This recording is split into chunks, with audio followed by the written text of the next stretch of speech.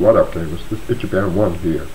I'm sure a lot of you gamers out there were anticipating the release of Bloodborne, which was supposed to come out February 6th.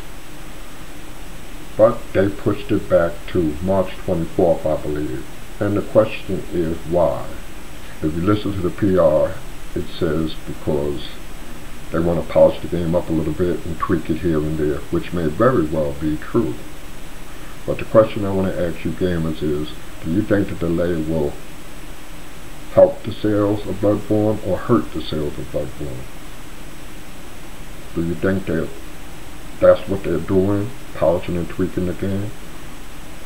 My personal opinion is that there's going to be a lot of AAA games out there in February, a lot of blockbuster AAA games, including a couple of exclusives for the PlayStation 4, and I just think they don't want them to bump heads. But what do you think? Leave your thoughts and comments. I'd really like to read them. Follow me on Facebook, Twitter, and Twitch. This is Itchy1 here saying later, gamers. I'm out.